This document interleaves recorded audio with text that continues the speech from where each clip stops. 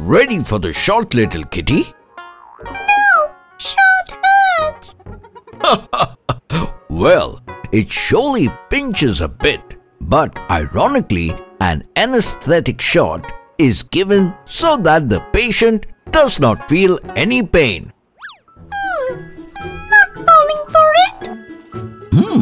Then there is only one way to make you understand it. Hey friends, so in today's episode, let us help Kitty to get a pain-relieving shot by answering a crucial question. How does anesthesia work? Zoom in! Those who had surgery might remember getting a shot before the operation and going to sleep for a while. Then, within no time, waking up with the procedure already done. You might have scratched your head confusingly, wondering about the miracle that just took place because you have no memory of the entire process. And the best part, you didn't feel any pain. Well, that's because you were under anesthesia, a state where you don't feel any pain, which is induced by medicines called anesthetics.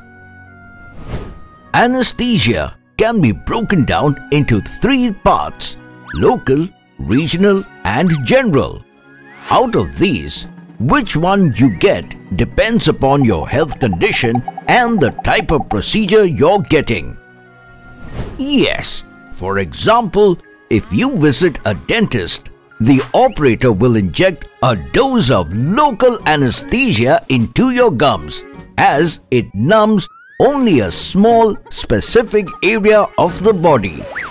Due to this, the pain signals from the area don't reach the brain, making it insensitive towards pain. With local anesthesia, a person is awake or sedated depending on what is needed. Its effect lasts for a short period and is often used for minor procedures.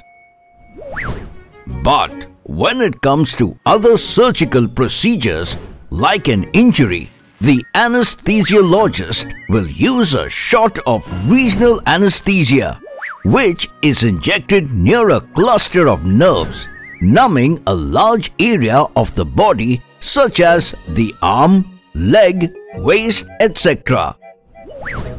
As we know, the pain travels through the nervous system as electrical impulses.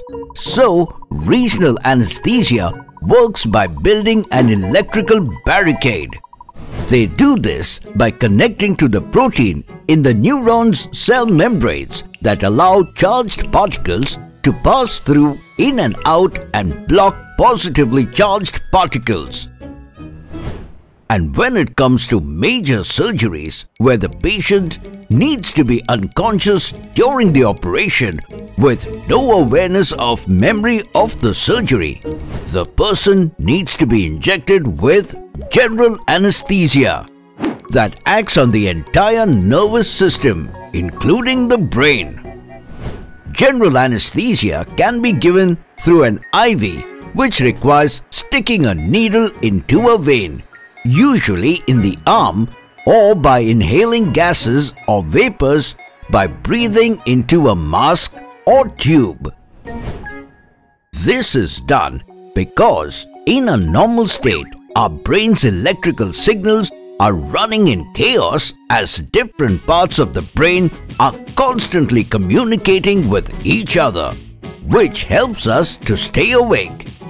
But under the influence of general anesthesia, those chaotic signals calm down and become more organized, because of which the different parts of the brain stop communicating with each other.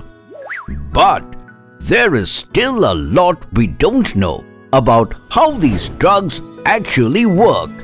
Nevertheless, we are thankful for this great invention for turning the traumatic experience of surgery into a peaceful one. Trivia time! Did you know William T.G. Morton is known as the founder of modern anesthesia?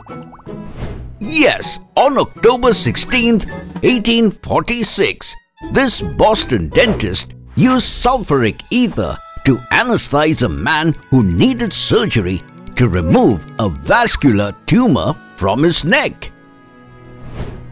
Hope you learned something new in today's episode. Until next time, it's me, Dr. Binocs, zooming out.